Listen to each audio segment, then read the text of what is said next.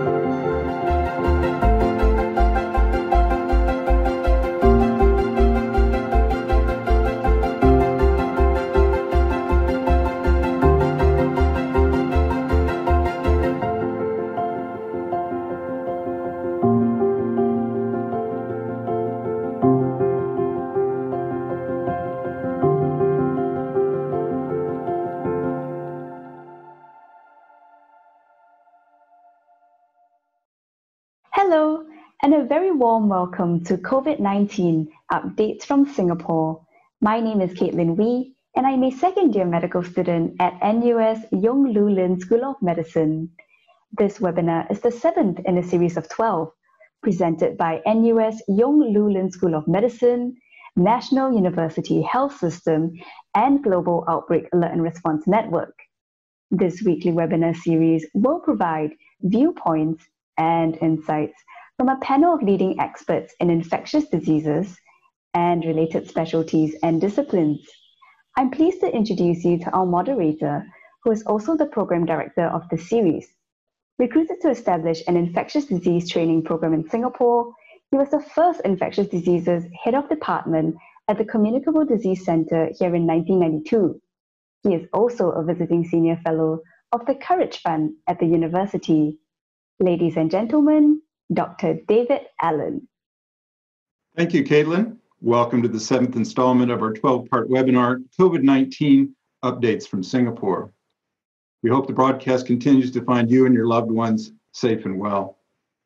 The focus of tonight's episode is Around the World in 80 Days. What has the world learned since the joint WHO-China mission on COVID-19? Our guest expert this week to help answer that question is Dr. Bruce Aylward, whom I'll formally introduce after Dale's epidemiology update. We will be changing our format this week. Dale will start us off with an update of regional and international COVID-19 epidemiology, as usual. Following that, Dr. Aylward will give opening comments on this evening's topic. Bruce and Dale will respond to pre-submitted questions for an in-depth discussion period, and we will get to as many of your questions as possible.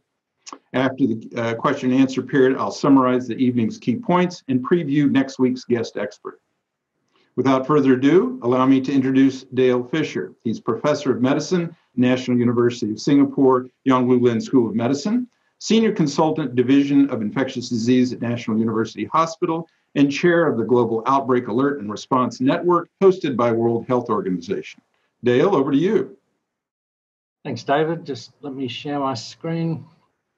So thanks, everyone. Yeah, I'm looking forward to this show. It's like we're getting the band back together with Bruce and I believe some of the others online.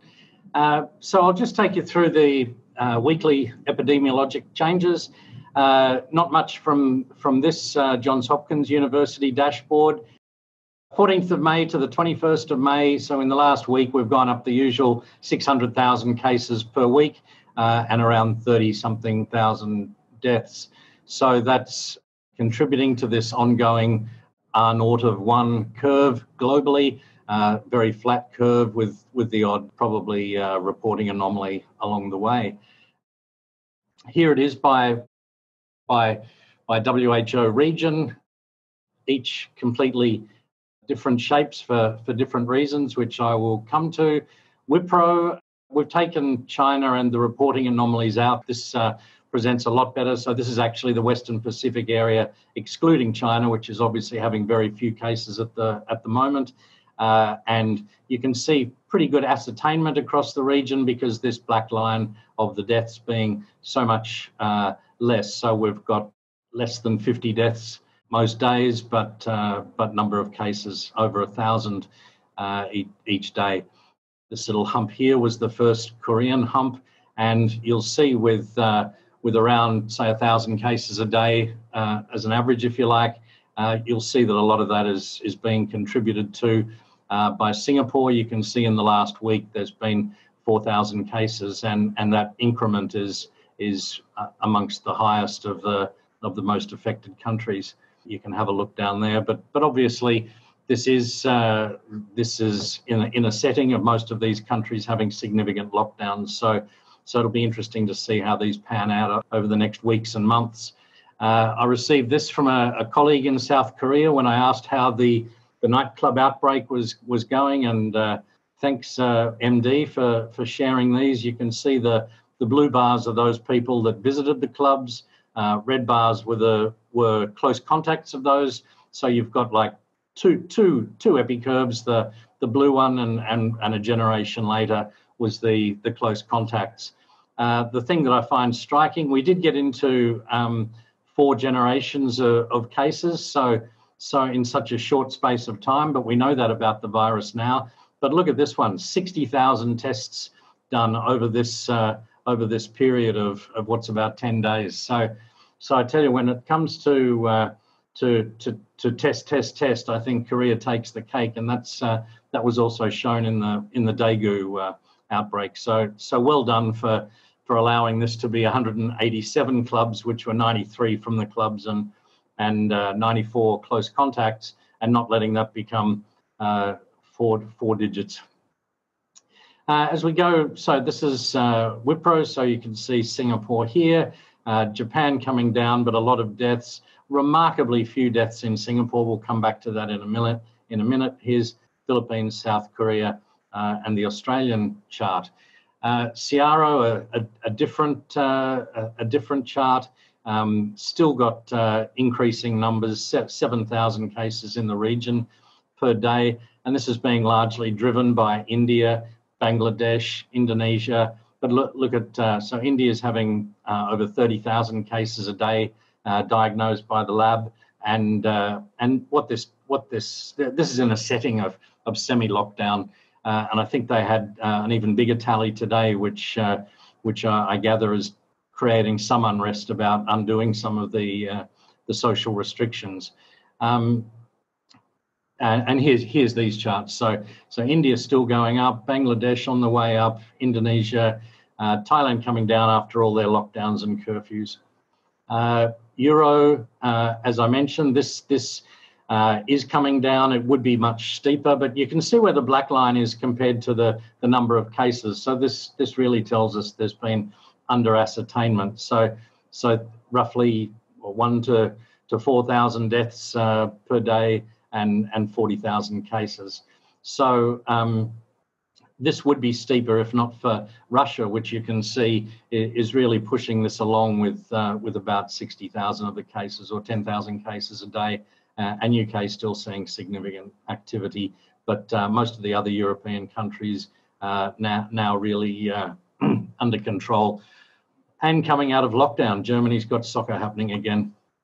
And here's what these charts all look like. Spain, very steep. I'm sure we'll hear more about that tonight. Germany, Italy, but Russia only just starting to turn the corner now. Eastern Mediterranean is very fascinating. That's the overall situation, but it's very even across the countries. Iran, Saudi Arabia, all seeing double-digit percentage increases in cases. But look at this. So Iran, a little bit more conventional, I guess, of relationships between death and cases. But Saudi Arabia down here, Qatar down here, UAE, Kuwait, and it looks a lot like Singapore, yes. And these are all being affected by foreign worker dormitory outbreaks. So we're seeing that same sort of low case fatality rate. Pan-American health region, Brazil is the talking point here, 90,000 cases in the last week there. So US flattening out a little bit. So lots of places here to watch the space really.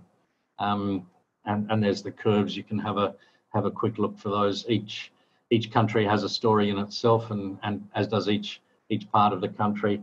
Africa, I had read a nice article from Chikwe, from Nigeria CDC recently, and lots of optimism. They're very pleased with the testing capacity that's been built, and a lot of the opportunities to address the outbreak as it hits African countries. And there you can see the spread of the African countries and how they're being hit by this. Still a handful of countries that haven't seen the virus, but generally many sort of Pacific Islands and things like that, and North Korea. So moving to Singapore, we know the dormitory outbreak is this blue one here. So you can see that remains pretty flat, but I can tell you from the field that almost all of the dormitories, we are feeling that the number of ARIs presenting is coming down.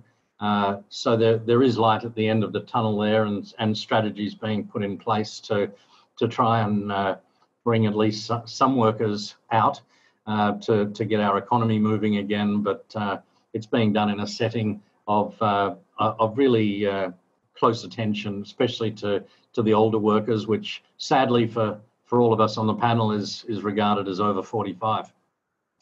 Community cases are right down single digit, except for today where there was some sweeps, so a slightly larger number of cases. But by and large, this is under control. And this is probably one of the most important epicurves we need to watch, which is these unlinked cases.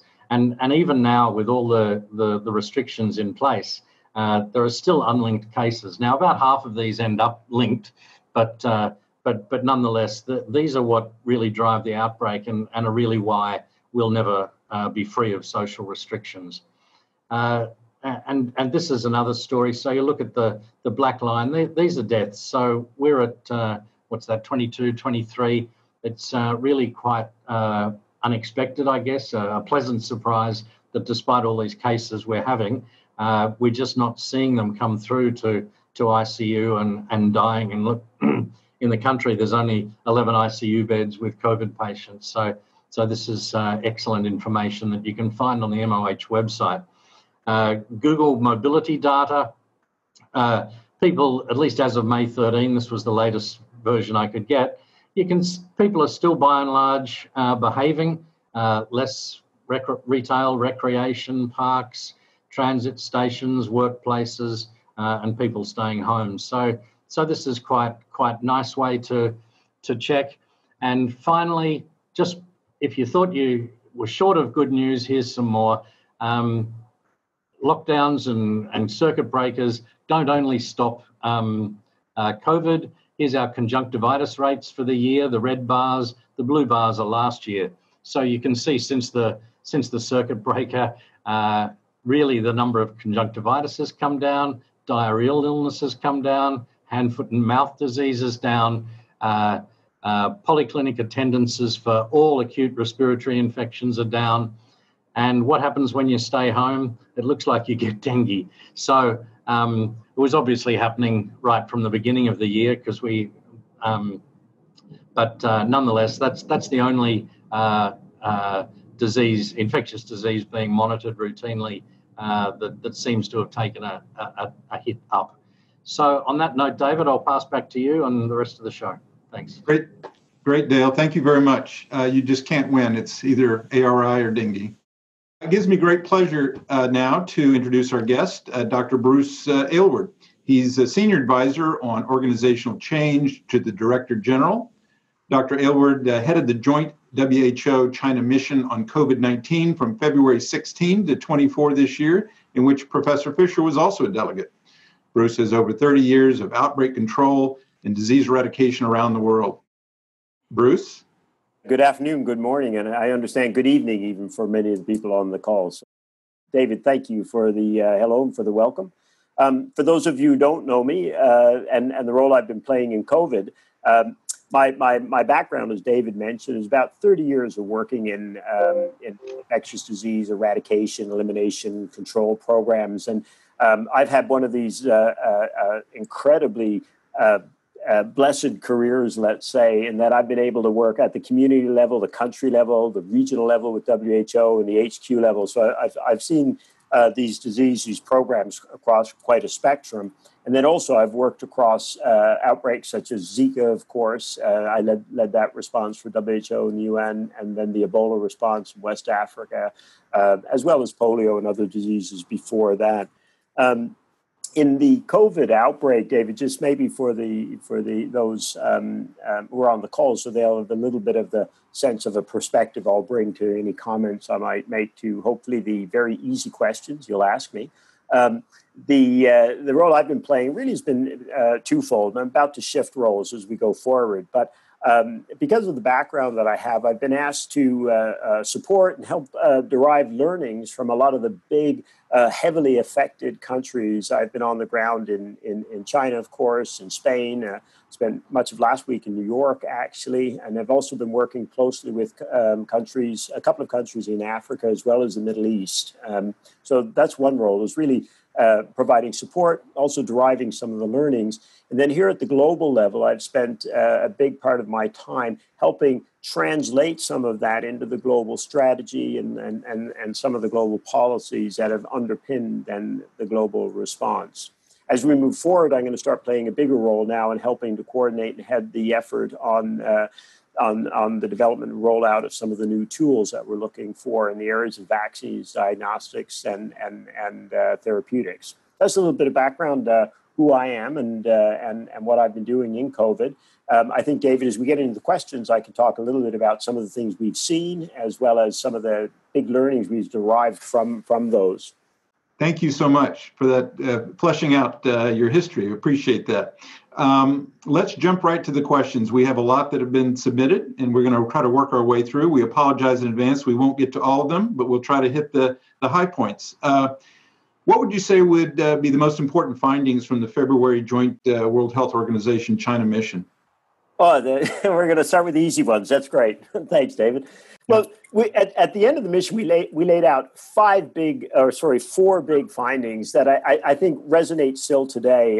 If you take yourselves back to early February, when we were asked, myself, Dale, and the international team that went in to work with our Chinese counterparts, there were three key areas that we were looking at. We needed to understand the severity of this disease. We needed to understand how it was being transmitted, and we needed to understand the impact of the measures that China was putting in place, because all of that was going to frame the global response. But when we came out, we highlighted, in addition, a lot of detail around those questions, really four big findings. And the first was that this was not flu and it was not SARS. It was a new disease that we needed to respect, work with, and take advantage of those elements if we were to control it. And I have to say, going into China, all I was hearing was, is this seasonal flu or is this SARS? And it was a very binary thinking that, in fact, threatened our ability to respond properly. So that was the first big finding, as simple as it sounds. It's not flu, it's not SARS. This is in the middle, both in terms of how it's transmitted, its transmissibility, as well as the severity and spectrum of disease. The second big finding, and this was probably the most striking, was that the use of non-pharmaceutical measures, good old-fashioned case finding, contact tracing, isolation, quarantine, could actually change the course of an outbreak of a highly infectious respiratory-borne disease. And remember, many of us have grown up with flu and planning for pandemic flu, which is all about how do you get your vaccines developed quickly and rolled out, et cetera. So this was another striking finding that there was a lot we could do without a vaccine. The third big finding, David, was we were not ready, despite so many years of pandemic planning and preparedness. We were not ready in mindsets or materially to deal with this new disease. This is another big finding coming out of there. And that the time we were buying through these big lockdowns in China, et cetera, needed to be used much more effectively. So those were the big findings. And then we had really specific findings around severity, transmissibility, and we'll come to those perhaps as we go forward and what we've learned since. We're now 80 days since that China mission. The report issued has accurately predicted disease severity, transmission, and the interventions required. Is there anything else that has, or is there anything that has not turned out as expected? Well, and I think it'd be helpful also, Dale, maybe you'll share a few reflections in this area. But, David, if I think of each of those big three areas, we were fundamentally right about some of the basics, but we've learned additional things that if we don't grab and take advantage of, we're not going to tackle this disease as efficiently, effectively, and save as many lives as we might. So first, if we look in the area of disease severity, we did get it about right in terms of case fatality rates, et cetera. And in terms of the spectrum of disease, we have a pretty good fix. However, if you look at some of the things we've learned since, first of all, is in the area of the spectrum of disease. We're now seeing this Kawasaki-like syndrome in children, for example, in the U.S. in particular, and it's about 1 in 100 kids there that are getting hit with that. That is something we hadn't seen, and it's extremely important in terms of this disease. We're also learning a lot more about the underlying clotting diseases and hypercoagulability associated with it. Even when we were in China, however, it was interesting. The Chinese physicians would say to us that this is not just a lung disease. This affects much more. They had a sense of that, but now we're getting a much better sense of how it affects the heart, how it affects other organs. So I think we're coming to understand a lot more about the spectrum of the disease and the severity of this disease in certain subpopulations, which we didn't have a full grip on in China at that time. And if you think about the area of transmissibility, a lot of the things that we learned at that time about congregate settings, between adult populations, the main drivers, a lot of household transmission driving it at the time, a lot of that is played out in other settings as well. But there's a few other things even there that we look a little bit different.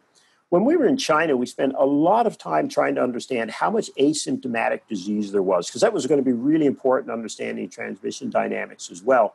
And Dale, I remember we looked in many places, every kind of place, David, where they had surveyed a whole hospital or swabbed a whole hospital to try and figure out how many people actually had infection, how many of those were symptomatic, how many were pre-symptomatic versus truly asymptomatic. And it really seemed to us that this was a very low number, well under 10%. That was part of the reason we said, look, it's not a big driver of transmissibility. But it does seem now that we are dealing with probably a higher proportion of asymptomatics. And that's going to be really important as we go forward. But David, on that point, I would highlight to people, there is such things as asymptomatic cases in this disease, without a doubt. However, there aren't asymptomatic transmission chains. And you have to think about this in terms of chains of transmission and interrupting those. And, people say, well, asymptomatic disease, what can we do? And throw their hands up, right? You can still tackle this. It's just like way back when Singapore did some really important work showing, look, there is pre-symptomatic shedding of this disease. And people would throw their hands up. And no, you just extend your period that you look for contacts. So that was another important difference. And in the control measures, I think, if anything, the basic lessons of China have been so much more strongly reaffirmed. We've seen so many countries, their go-to maneuver on COVID has been lockdowns, locking down their populations. And even as they're coming out of lockdown, they have not put in place that basic testing, case finding and isolation, contact tracing, quarantine and tracing. And for me, this is the single biggest difference I'm seeing from the response in the East, where you are in Singapore and other countries in the East, and what I'm seeing in the West, even as lockdowns are getting raised, the contact tracing capacities aren't in place, the case isolation capacities aren't in place. And, one of the things I used to say to Dale, we used to talk about is, with this virus, we use the lockdowns to get our foot on the neck of the virus. And as we take our foot off the neck of the virus, we got to get our hands around its throat, right? With our case isolation and contact tracing. And you got to squeeze real tight if you're going to want to keep this thing under control. So those are a few reflections on how I think the fundamentals have been right, but we've learned more about the spectrum of the disease, the severity of the disease in some subpopulation, some of the nuance about how it's transmitting. And we have to take advantage of every single piece of that to control this disease. But, David, last point I would make on this, we have learned this disease can be controlled before we get our vaccines, therapeutics that we're gunning for, but we're not doing enough of the fundamentals in enough settings to achieve that. Great.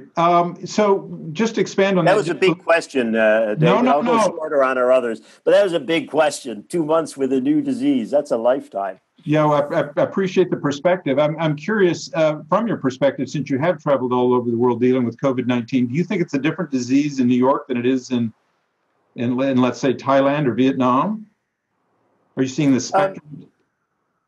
No, I don't actually. I think I think it would be premature to say that. Let's say, but I think fundamentally we're dealing with a similar disease. New York. There's some things that are really stunning about the outbreak in New York.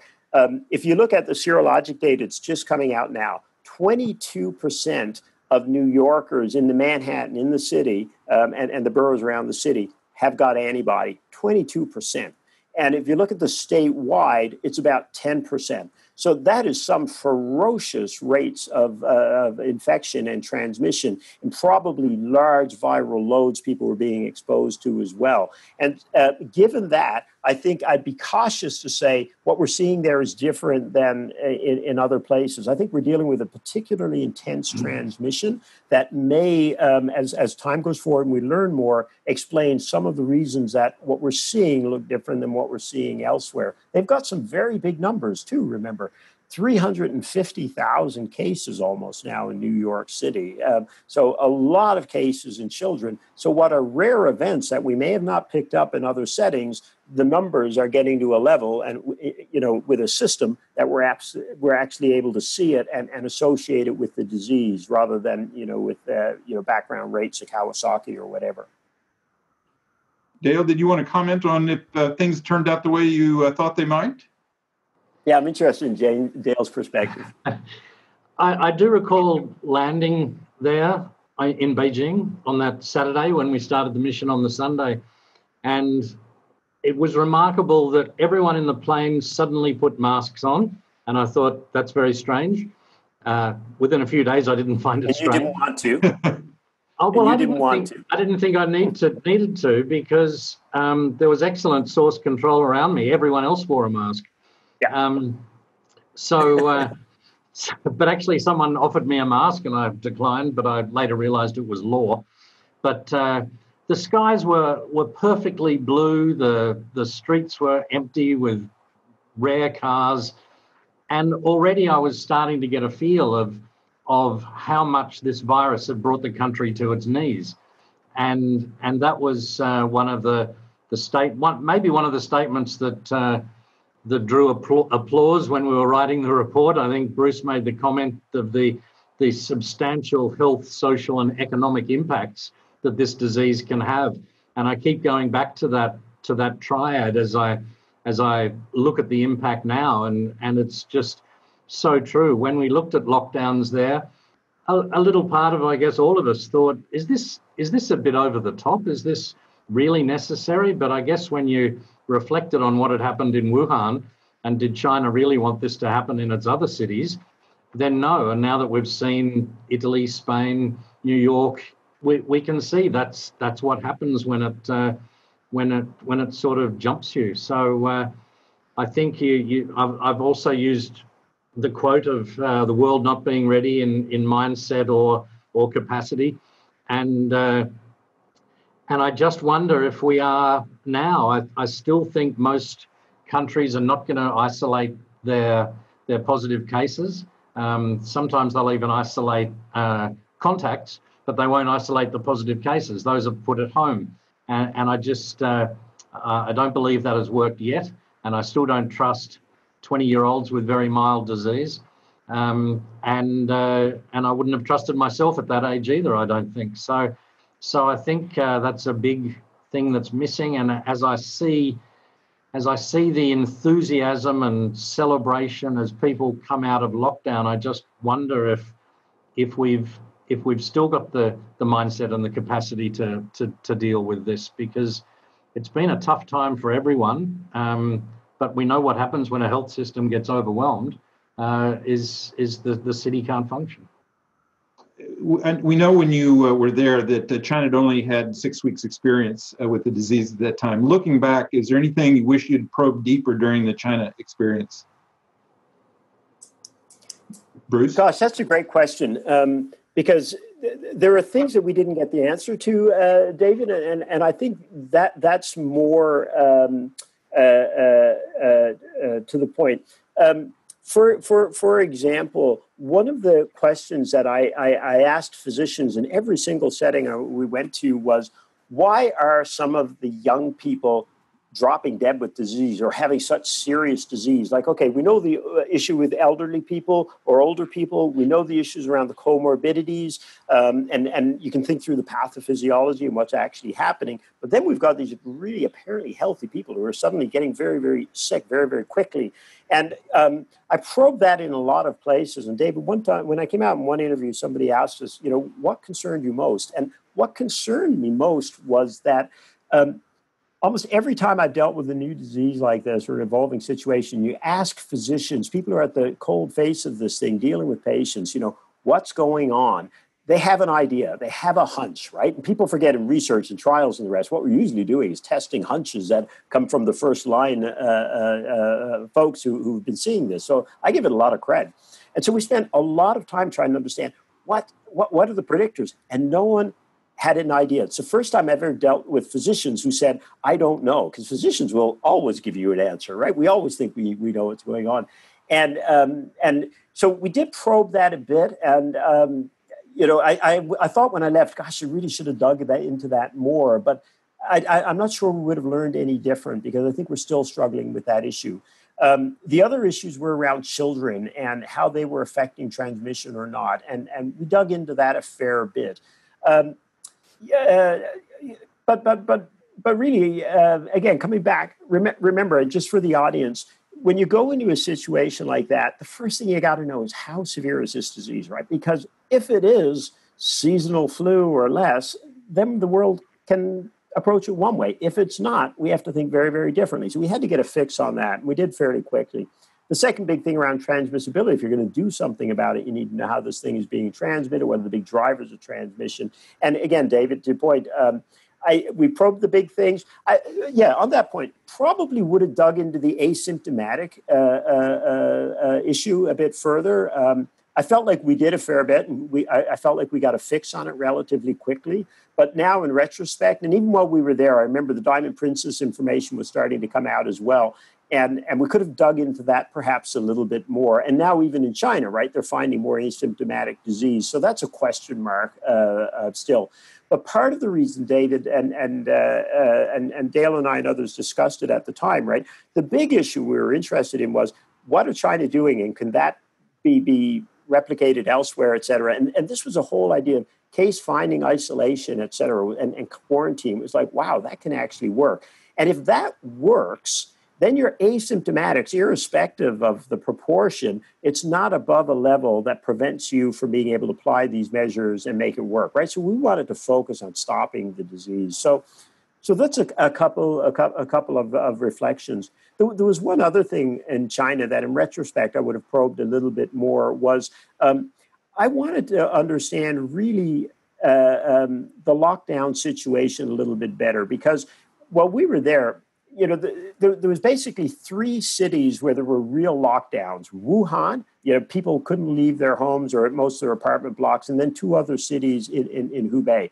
Outside of that, there were many, many cities that had a shutdown of many services, and then across the country much.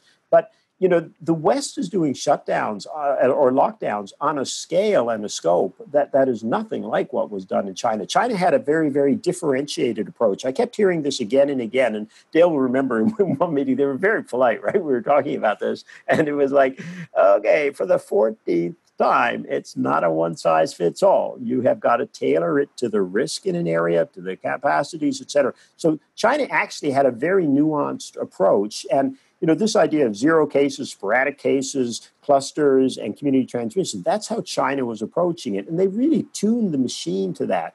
Whereas in the West, it's been lockdown, whereas with them, it was a graduated approach with much, much bigger emphasis on the case finding, isolation work.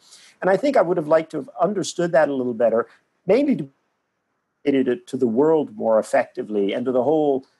But, I kind of public health person. I kind of thought, oh, case finding, case isolation, quarantine, just say it. Everybody gets it. And I'm realizing, whoa, they do in the parts of the world I'm used to working in, in Africa and in the West. Wow, this is a whole new language.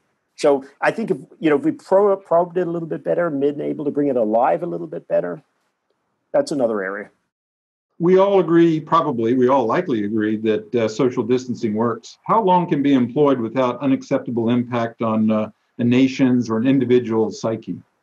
Yeah, so that's going to be context, individual, and person, dependent to a certain degree, right, David? Like I find in Asia, probably a slightly longer tolerance than in the West.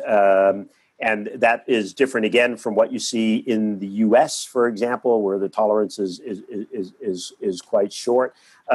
Part of that is societal. Part of it is also the way governments function in these countries, and also the availability of your social safety nets affect this as well, right? How do you truly have universal health coverage in a country? Do you have truly social welfare system in a country that can help people both get through the disease and also get through this economically? But I think what we're seeing is it's somewhere in the 2-3 month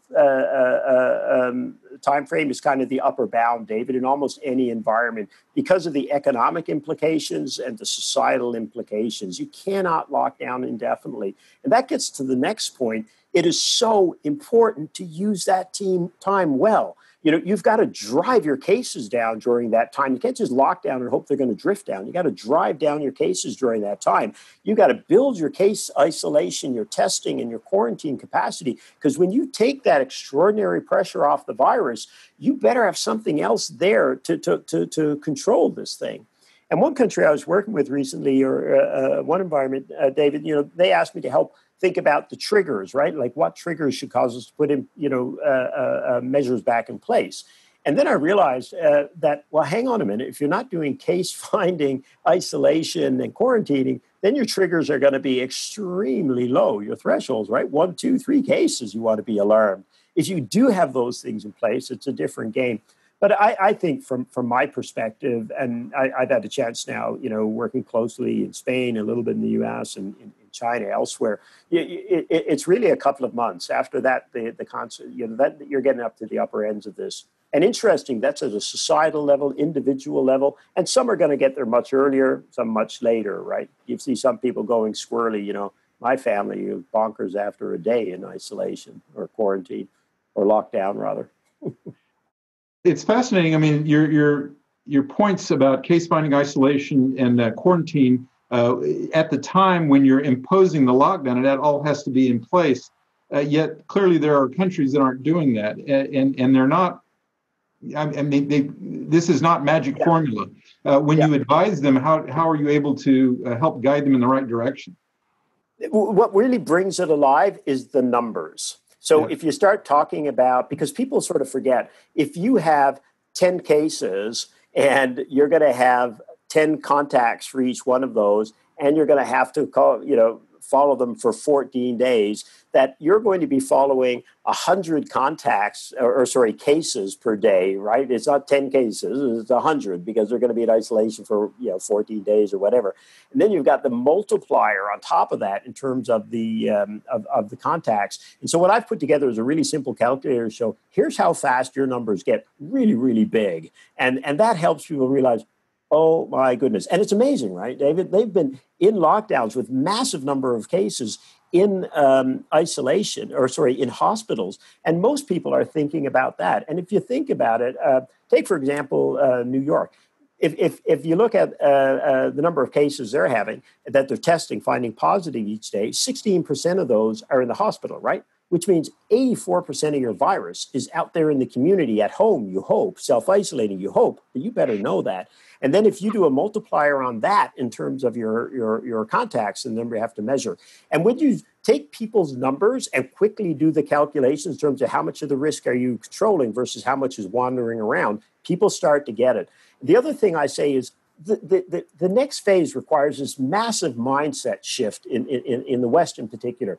And you've got to shift from thinking about a serious disease and a life-saving operation. So you're trying to find every serious case of this to being a serious virus and a society-saving, an economy-saving operation. And that's a big mindset shift. Because in the West, we've been telling people, well, if you think you have COVID and you're fine, stay home for a few days until you feel better.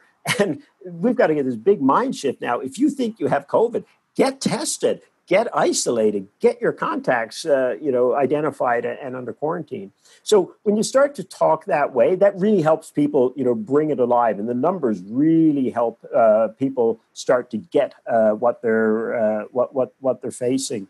There's a related issue on that, though, David, that I think is useful as well. And this is this whole issue of, people keep thinking about what are the triggers that I'd ever have to go back and do this? And again, you can't think about that without thinking about, can you really manage this disease at this scale? Because it is huge. And these skill sets, these capacities, they just don't exist, in the West. We're building them super fast. You've been on other missions, obviously, other than China. What were your, and you alluded to Spain and New York, what were your biggest take-home messages from, for instance, your mission to Spain? So for Spain, the big striking thing for me was just and again, this sounds naive at this point, but remember, I was in Spain nearly 2 months ago now when I first went in there, but it was the astonishing speed with which these outbreaks could overwhelm a sophisticated Western healthcare system. And David, one of the most striking things I saw was a diagram in a hospital. The medical director, we were looking at this, and he showed me this diagram, what they'd done. These are big, sophisticated quaternary care hospitals that, 50 specialties, heart, lung transplant facilities. And what they have done is, their control room, they've got a couple of big pieces of paper that show each floor of the building, and you can see every floor and specialty turning from whatever it was to red as they became COVID floors. And you could see 11 stories, and this wonderful physician was just explaining to me, we became a COVID hospital. We became an infectious disease hospital. And he said, it wasn't just transforming physically what we had to do. We had to transform our processes because of the IPC issues, obviously. But then he said, we had to transform our workforce. So all of a sudden, we took our pulmonologists, anesthesiologists, our infectious disease, and we made them the team heads. And then we took our surgeons and our neurosurgeons, our plastic surgeons, our brain surgeons, and we made them the team members. And, so profound. But it was just this astonishing speed which it could overwhelm the system, as well as a primary healthcare system, which was very sophisticated in Spain, a wonderful system. So that was the first thing. The second big thing was our scenario planning was still wrong. In the West, we were thinking, okay, how do we get a few more isolation beds? No, what's going to be your isolation wards, your hospitals? You have to think in terms of the scale China did in reconfiguring your health system to manage COVID, not some beds or a ward or some hospitals. It's your system. The third big takeaway, and again, we've already talked about it, and it sounds really boring, but I'm going to go back to it, is lockdowns aren't enough. They will slow this, but they're not stopping transmission chains, because what you're doing is you're really I think of, COVID in terms of the reproductive rate in the community, and you're having a big hit on that with your lockdowns. But then the reproductive rate in these closed settings where we know the disease spreads, like in households. And that's just roaring along if you're not doing your case isolation, getting them out of there, and your quarantine. And, the last big takeaway from Spain was you got to use these lockdown periods the way we should have used the window we had before it hit us. It was stunning. A lot of the rest of it, though, David, reaffirmed stuff that we saw out of China in terms of disease severity, transmissibility, very similar.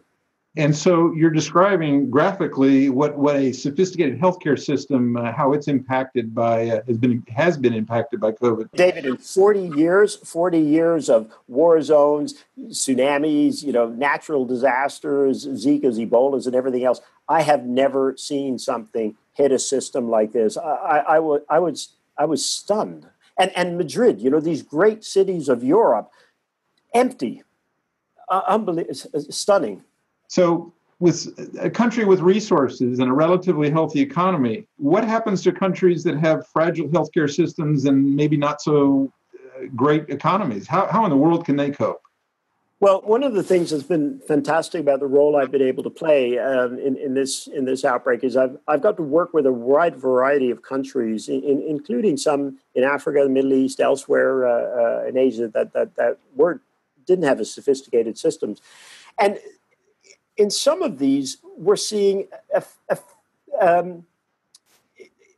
we looked really hard when we saw this thing coming, and we said, okay, what's the same, what's different, right? And the demographic is very, very different. When you look at sub-Saharan Africa, 20% of Europe is over 65 years age, 3%, 4% of sub-Saharan Africa is, so different demographic. Very different comorbidities, right? High rate of hypertension in sub-Saharan Africa, but cardiovascular disease, diabetes, et cetera, some of the lowest in the world. And then that reminded me back to some of the things that Dale was talking about a lot when we were in China. Dale kept hammering me, what are we doing about oxygen? What are we doing about high flow oxygen?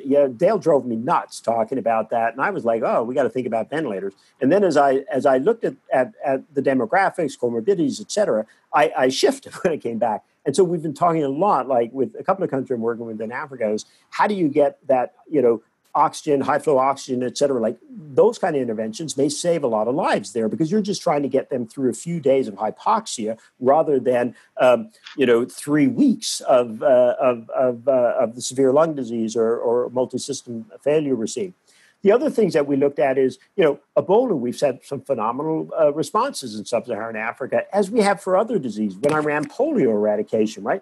They would mobilize all of Africa to vaccinate their children. And, there's a lot of community structures. There's a lot of church structures. There's a faith, mosque-based, faith-based structures.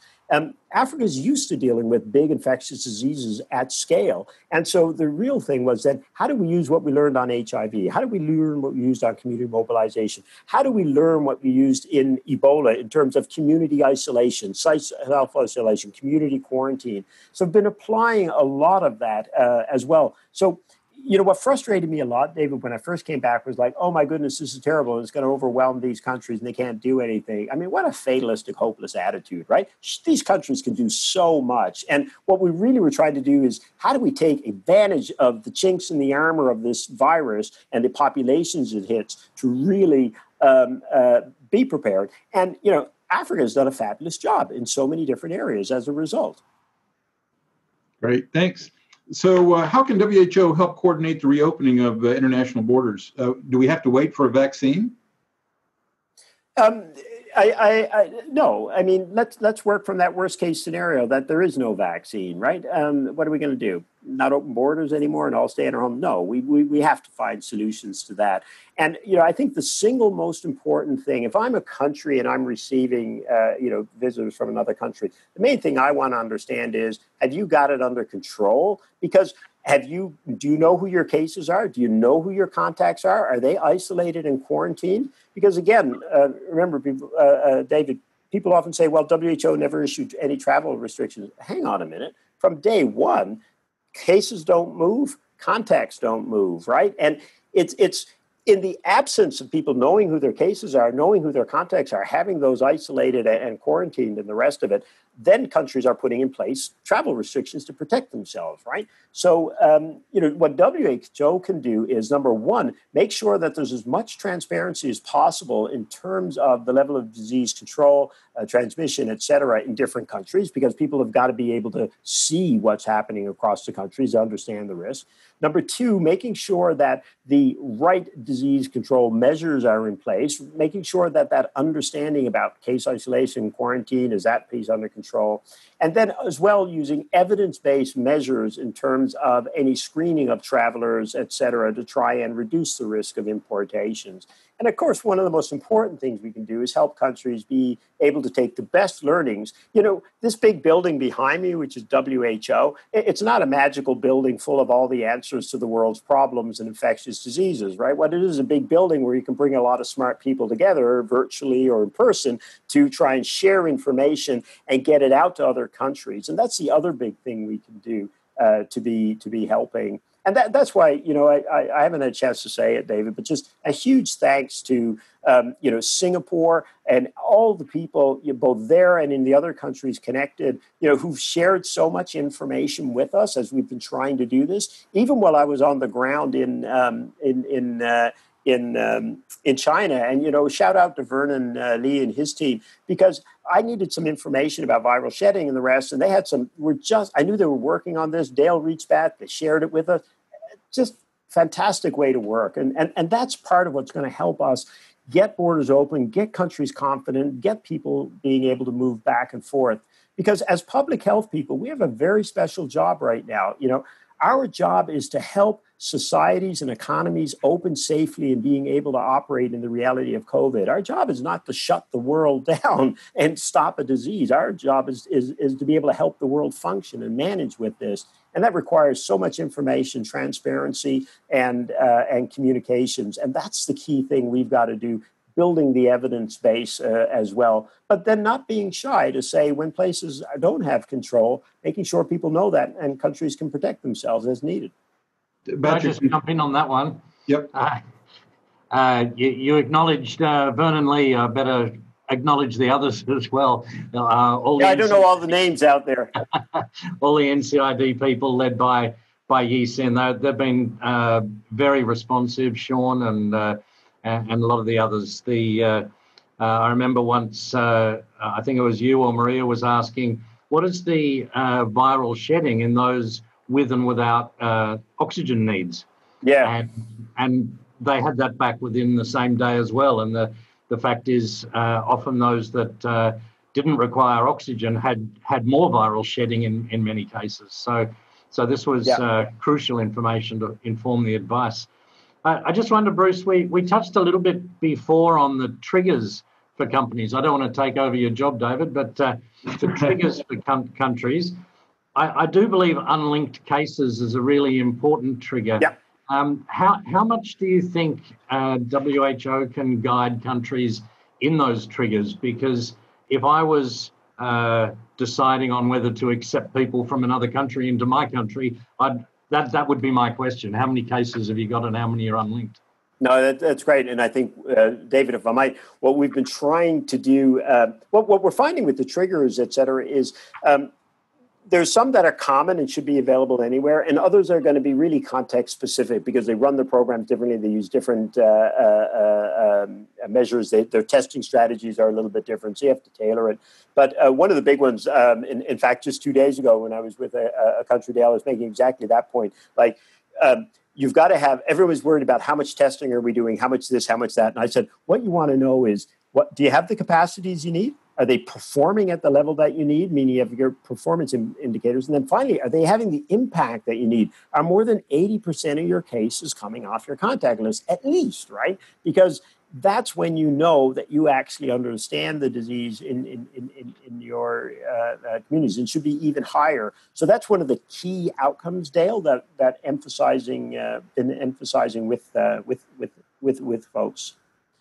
David, can I just jump in? Because I realize we're going to run out of time in a second. But early on in the conversation, I was scrolling some of the questions there, and Ed from Indonesia threw in a question. And Ed, thanks for the question. It was around what if, and I'm sure there's no governments in the world like this, but what if the public doesn't trust the government?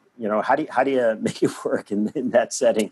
And this is where, again, Singapore and other countries have done such a great idea because job is, the government has got to figure out who are the key influencers, who do people trust, and working with them so that they can work with their communities, right? Every community has people they trust, and those people they trust other people, et cetera. And you've got to, it's all part of that community engagement mobilization. You don't do it through a loudspeaker and TV ads alone. You got to build, those human connections. You got to work with the influencers, map out who they are, and you have to really respect them, right? These people may have different views or opinions than you, but they're powerful people with well-deserved power in many cases, and you've got to figure out how to work with them. And it was a great question. Can't just be government, boom, do this. We're looking at behavior change to protect people, societies, economies, the world from COVID. And that requires, it's hard to change behaviors. That requires really being able to hear the message from the right people that you trust and then engage. Compare your professional anxiety you felt at the peak of Ebola with the professional anxiety with COVID-19. You've had many decades of work in this area. What's it like? Wow. Yeah, it's funny. Many people think you just wander into these things after so many, and it's just, I get anxious with all of them, quite frankly. There was one difference with Ebola. With Ebola, we were anxious about how do we operationalize our response on the scale that we need to, right? And Ebola, we had to be really creative in the early days. Normally, it's about case finding, contact tracing. That's your big goal, right? In this case, it became about, getting enough beds to isolate, and the burials and the behavior change. It was the 3 Bs we started with, and then we got to the Cs around case finding, contact tracing. But, we had to take known strategies and rethink them. But when you're dealing with COVID, you're one step further away, right? Because you got an extra thing to make anxious. This is a new disease. So with Ebola, we knew the disease. We have control measures. It was really how we adapted our tactics to an escalating disease geographically and in a new setting. But COVID, it was a slightly higher level of anxiety because, this was Ebola with wings, right? This was one that could move much faster. We didn't know the severity of the disease, didn't know the disease spectrum. I mean, so many additional elements. So before you asked that question, I thought, well, I get anxious in all of them. And you know what? I was more anxious with this one. The other one we had, the other ones we had a couple of anchors in the ground we could work with, right? Whereas this one, man, the whole tent was flapping around at the beginning of it. You've got an international portfolio. What is COVID having what impact on pressing health issues such as mass vaccination, the management of chronic disease? Fantastic question. Pardon me? Are they just being left behind, ignored? So again, this was one of the things I was really impressed with in China when we first went there. It's interesting. We went there to talk about COVID, and China talked to us about COVID. And then 2 other big things, I'd say, Dale. We talked about COVID a lot. Everyone we talked to talked about other health services and how they were set up to deliver those. And the third thing that they talked a lot about was mental health. We heard it all the time. And I was amazed. Governors, mayors, doctors, who never talk about it usually, everyone talked about the mental health issues around COVID response in China. And I found that so striking. But they also talked about how we run our health system at the same time. We heard this all the time. They would say, we've got designated hospitals over here for COVID, and these are the clean hospitals where we do the other conditions. And we run our pharmaceutical services this way. We run our remote services this way, et cetera. It was really a technology turbocharged response to do all of those things. And I thought that was really impressive. But I didn't pay a lot of attention to it until I went to Spain and I saw, wow, how are people, and one of the physicians in Spain said to me, who ran one of these big hospitals I was telling you about, he said, Bruce, where's the pancreatitis gone? Where are the heart attacks gone? Where are all these other diseases gone? Not to mention, and then when I was in some maternal and child health, primary health care centers, I said, how are you doing antenatal care? And they said, no antenatal checkups, no vaccinations are happening. And again, what we've done, you'll see some guidance came out from WHO quite recently, where we're just saying like how you have to run essential services during times of COVID, because if you can deliver. There's a very clever guidance went out by WHO, and when I say WHO, it's not the clever people in the building behind us. It's drawing on all the people like the ones on this call, but you together put together a nice guide on how to actually do that and do it smart, because. David, one of the other things I've been looking at is excess mortality curves. And, I've looked at these, especially in Europe, where, we put in place excess mortality monitoring in the context of heat waves and then in the context of flu. So there's a lot of good data on excess mortality. These curves, and I wish I had one I could just show to the audience. Go on the Spanish response website, and there's something called Momo there. Click on that link and look at their excess mortality curves. They're horrifying. Part of it is COVID, part of it's not. And the Italians are doing some really clever work to try and figure out how much of this is truly COVID, how much of it is not. Because that, David, is starting to put a human cost on the fact that people aren't getting, whether it's vaccines, antenatal care, chest pain and getting managed, getting their NCDs treatments.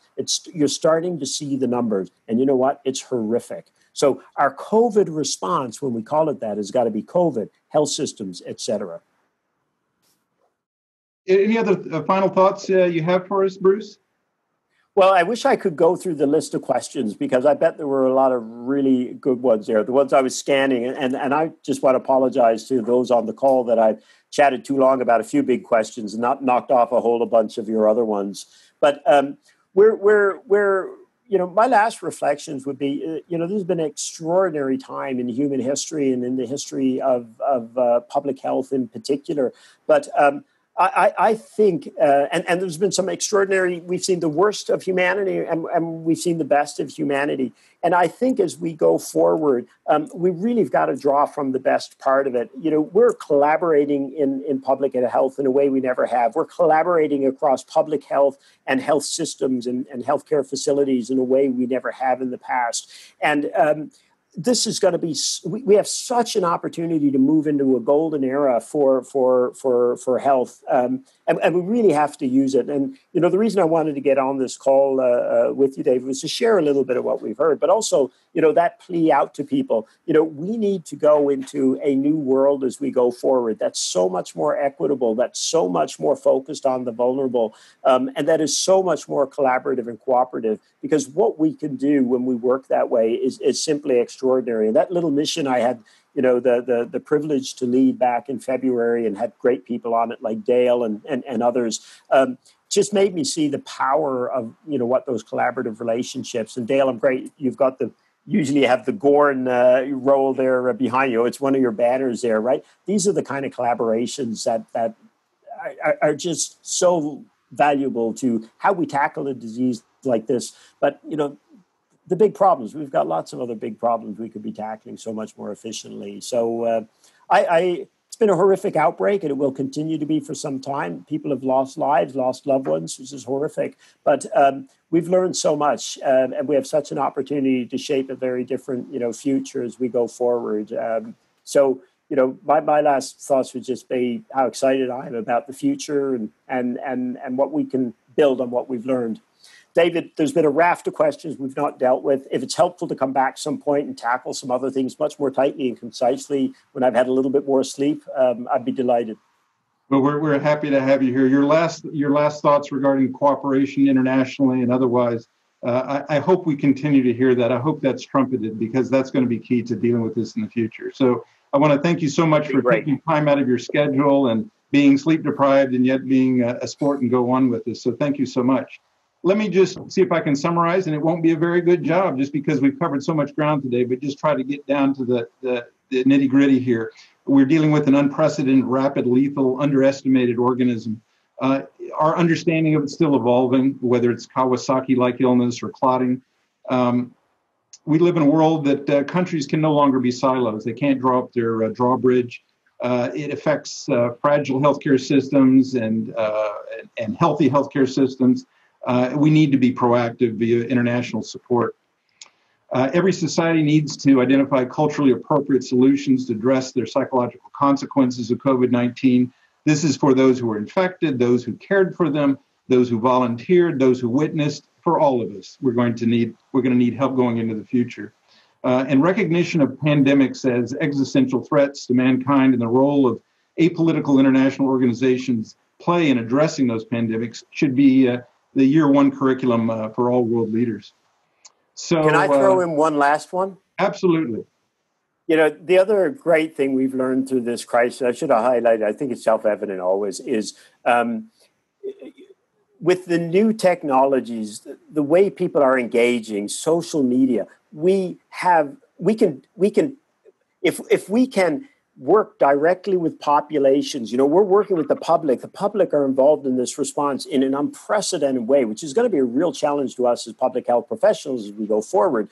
But, you know, that's another part of this new era. It's like they don't want to just receive, they want to be part of solving these problems. And what an opportunity that is to be able to find diseases super fast in the future, to be able to implement measures super fast. But we have got to do everything as we go forward to keep the communities with us, understanding this, designing it, because this has been one of the most extraordinary things that I've seen in this response. So sorry, David, to jump in on a fantastic summary. Right. I hammered it a little bit thanks to Ed from Indonesia, but that's such an amazing part. My nieces and nephews are so good at COVID and public health. It's absolutely amazing. They're all lawyers and public health and you know, policy people, but now they're public health experts. You know, we got to, and I'm sure all of yours are as well. We've got to grab that interest as we go forward.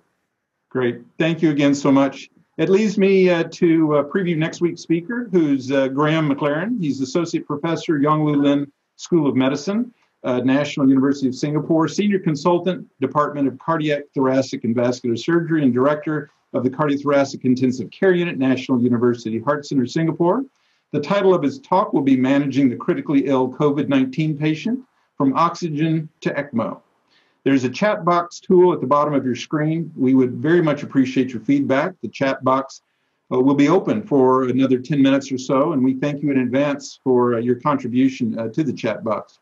Until next week, stay safe, wash your hands, and join John Mayer, who sang in 2006 that he was waiting for the world to change. Good night.